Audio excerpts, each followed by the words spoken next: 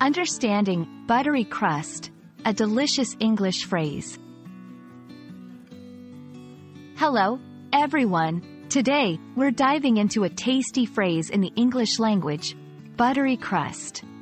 This phrase is not only mouth-watering but also a fantastic example of descriptive language in English. Let's explore what it means, how to use it, and why it's such a delightful part of the language. The phrase, buttery crust, is composed of two words, buttery, which describes something rich in butter or resembling butter in taste or texture, and crust, which refers to the hard, outer surface of baked goods like bread or pie. So, when these two words come together, they describe a crust that is rich, flaky, and has a pronounced butter flavor. It's commonly used to describe pies, pastries, or even some types of bread. Now let's see buttery crust in action. Here are some examples.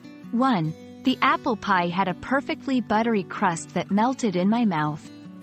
2. When baking quiche, aim for a buttery crust to complement the savory filling. 3. She loved the buttery crust of the croissants at the local bakery.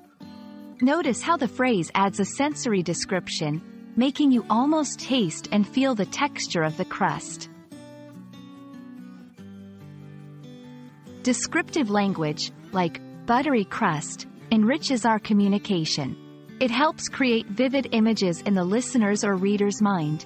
In English, adjectives like buttery are often used to add flavor, both literally and figuratively, to our descriptions, making them more engaging and relatable.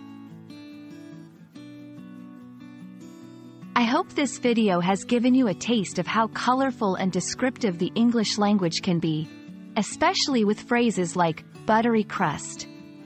It's not just about learning new words, it's about experiencing them. Happy learning, and see you in our next video.